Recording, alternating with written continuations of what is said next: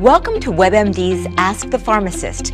We're going to answer some of the most common questions about medications, prescription and over-the-counter with our expert Makary Marciniak, Clinical Associate Professor with the UNC Eshelman School of Pharmacy. What over-the-counter allergy medications are best on the market? I have really bad allergies that are getting worse quickly.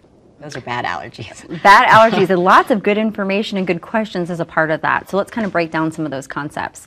So there are a number of different allergy products available over the counter. A lot of pills like Zyrtec, but also there's eye drops or even nasal sprays. So a lot of choices. So I think it might be best to match up this person's symptoms with the medication that they should use. So Zyrtec could be an option, but I'd probably recommend using only one oral antihistamine at the same time. So this person seems to indicate they were taking Zyrtec and then added Claritin.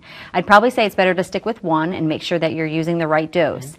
If you find that's not enough, then we maybe could add in a medication that has a different way of acting. So maybe an antihistamine plus a decongestant might be helpful for this person. And we'd probably need to make sure that it doesn't interact with any other prescription or over-the-counter medications that they take.